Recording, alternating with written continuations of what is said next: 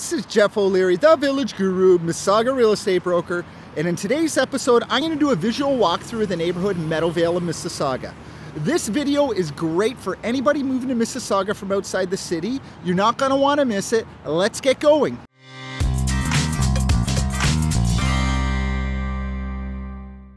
So today we're going to talk about one of my favorite neighborhoods in Mississauga, Meadowvale.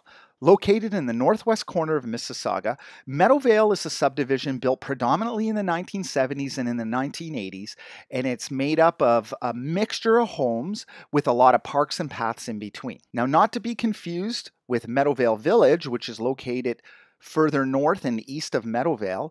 Meadowvale is very attractive to people who like the outdoors and also to younger home buyers looking for more affordable homes when compared to the rest of the city. Because in Mississauga, value tends to go with how close you are to Toronto and how close you are to the lake. So while Meadowvale, the prices are good and they're still going up like everywhere else, they're still more affordable than other areas of the city. In terms of similar neighborhoods, Meadowvale is probably most similar to Erin Mills, south of the 403, which was also built around the same time in the 1970s. In terms of location, Meadowvale has great access to highways 401 and 407 and also 403, so getting around Mississauga is very easy. When you zoom out, you can see Meadowvale is about 35 to 40 kilometers away from Toronto, so further than neighborhoods that are more east in Mississauga, such as Applewood or Lakeview, but still with GO train links, it is an option if you do work in downtown Toronto. Another bonus about Meadowvale is that we're very close to Pearson Airport. So if you're someone who flies and travels a lot, it's a good location to get yourself to the airport. When we're talking about development that took place in Meadowvale, there's really three time periods where most of the development took place. So first off is during the 1970s where the majority of Meadowvale was made, especially the neighborhoods that surround Lake Aquitaine and Lake Wabakane, mostly bordered by Winston Churchill on the west side and Erin Mills Parkway on the east side, and south of Derry Road and north of Britannia. This is the area that existed even when I was a kid and moved to Mississauga. And then as time went on, other areas developed. So when you go west of Winston Churchill to the areas of Miller's Grove and around Vanderbilt, that area was built in the mid to late 1980s. And finally, when you go further north of Derry Road, there's newer pockets that were built in the 1990s. Here's an example of a typical 1970s street in Meadowvale. As you can see, we have a mixture of semi-detached, and then if you go further down the street, we'll also hit more detached houses. So a wide variety of homes. Now, if we go a little further into the 1980s, you can see that the houses are more brick. They got rid of the semi-detached, and during the 80s, they tended to want to build more detached homes. So this is a typical house of the 1980s. And then finally, the last area, if we go further north, there was houses built in the 1990s in Meadowvale. And as you can see, they look like a lot of other neighborhoods with 90s style homes. So all brick, and you can get that idea of the style of the day. These homes obviously will have more bathrooms and have more modern features built into the homes that maybe in the 1970s where the style was more in living spaces and bedrooms and bathrooms were smaller. In terms of housing styles, Meadowvale has a wide variety of homes, anything from larger detached homes all the way down to small townhouses and condos. Meadowvale's got something for everybody. So first off, let's look at what you would expect in a detached home in Meadowvale. So right away, we're going to look at the older homes in Meadowvale built during the 1970s to give you an idea. So characterized here by wide lots, nice large square lots, typical 70s style homes. Most homes in Meadowvale are probably in the 2,000, 2,200 square foot. People take care of the homes and really far away. So compared to a newer neighborhood where the streets are much narrower and the house frontages are right near the sidewalks, Meadowvale, you do get a lot of land with your home, which is really good if you like green space and you like curb appeal. Here's another example of detached houses in Meadowvale. In Lake Court, one of my favorite streets in Meadowvale, You can see the houses aren't that big, but they're being renovated. The area has a woodsy feeling, lots of trees, really quiet, and lots of room compared to the newer areas in Mississauga. Now, when we talk about detached houses, Meadowvale also has a wide variety of housing styles within that segment. So, for example, they're not all just 4-bed detached square houses.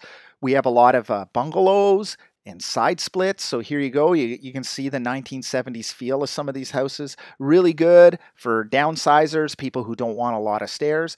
You also, in Meadowvale, have some larger houses. Not as many as other areas in the city, but here's a street called Barrisdale. And as you can see, these are beautiful homes, 3,000 square foot. Very nice. This particular street is one of the original streets in Meadowvale when there was not a lot around, when they had Lake Aquitaine. So it was kind of had that cottage feeling with a little lake nearby. So that's Barrisdale. Now, if we go out, we'll go across the west side of Winston Churchill, which is a little newer, built in the 1980s. And I'll show you a nice little neighborhood where you're looking at the more 1980s style brick houses. So here we go. This is a popular area, very good school, and the houses are definitely larger than in the older area, but still you do get nice property sizes and very popular with big families. Also, there are smaller detached houses in Meadowvale. So in the 1980s, they didn't really build semi-detached houses, and what they did was build very small detached houses, range in square footage from about 1,500 square feet up to 1,800 square feet. But instead of a semi, you still have a detached house. Okay, so we've gone over detached houses. Now let's talk about a very popular style of home in Mississauga, semi-detached houses. Especially in the older area, in the 1970s area, Meadowvale, they're very popular. So let's just zoom in here. We'll find a street and give you an idea. Here's an example of your semi-detached homes in Meadowvale. Again, still a lot of frontage. The homes are spread wide apart. Good sized backyards. These homes will range anywhere from 1,300 square feet up to 1,700 square feet and in 3 and 4 bed variants. So really good if you like outdoors. The one downfall with a lot of these homes in Meadowvale is because they were built in the 1970s, most of these semis will not have 2 bathrooms upstairs. Now, people have renovated and added in en-suites, but that is probably the one biggest downfall I find with older homes is they don't have the additional bathrooms like in the brand new homes that you see built in the last 15, 20 years. But again, good area, quiet. And if you like a big backyard, then this is an area for you. So moving on, for people looking for more affordable options, Meadowvale has a lot of condo townhouses. And again, these condo townhouses, a lot of them were built in the 1970s, older, but larger than what you're going to see in newer homes. And here's an example of a row townhouse complex. The thing to remember about these townhouses are you are getting them for a very good price. It's all about how well the complex is run and in terms of maintenance. So on an older townhouse, obviously your maintenance is going to be higher than if you're buying a brand new condo. However, some of them are run very well. What I always look at for a townhouse like this is probably if you're in the $300 a month range for condo fees, that's pretty good for a property that's 40 years old because most of these complexes, they'll take care of the roofs, the windows, all the maintenance around the area, and you are getting the house cheaper than a similarly compared semi-detached with no condo fees. Here's another example of townhouses built a little later in the 1980s, all brick. This complex backs onto a park and a path. Really nice homes, actually, and again, more affordable than your semi-detached variants. Here's another example of townhouses located on Montevideo Road. The important thing to keep in mind about Meadowvale is there are a lot of affordable options that are well kept in nice neighborhoods. And so Meadowvale has a lot of townhouse complexes. So if you're newer first-time home buyer, you're finding prices expensive. Meadowvale is a good example of well-kept properties where you can still get something for a reasonable price. So I could spend all day showing you different types of townhouses in Meadowvale, but there really is a lot of options out there for you. Now, the last option for home styles in Meadowvale are condos. Now, there's not a ton of condos. We still have rental apartment buildings that are closer to the Meadowvale Town Center, but there are a few examples of buildings that are condominium. And here's an example here of a nice building, big units, a well-kept building. So there are examples of condominiums in Meadowvale. So now we're going to go into my favorite things about Meadowvale. And first off is the paths and parks system in Meadowvale. Unlike most of the other areas in Mississauga, Meadowvale has a ton of pathways and also 2 man-made lakes, Lake Aquitaine and Lake Wabakane. They're great for walking around, a lot of wildlife and nature and just outdoor spaces. So in terms of that, this area is awesome. If I go to a website called Walk and Roll Peel, you can see Meadowvale has 3 distinct path systems. The first is the Lake Wabakane trail system, which circles, you can see in purple. It circles all the way around the neighborhood. And then it's also interconnected with all these other orange pathways. And again, these are connected with parks, really good walking. So that's about 4.5 kilometers. And then further north is the Lake Aquitaine trail system, which goes around Lake Aquitaine and all the way north to Derry Road. Now, important to note is all these pathways do connect, so you could literally get anywhere in Meadowvale just by walking along the pathways. So it's a really good option that most other neighborhoods don't have anything near this when it comes to paths and trails. My next favorite thing about Meadowvale is the access to amenities. While even though we're located about 40 kilometers away from downtown Toronto, Meadowvale does have a lot of amenities for a suburban neighborhood.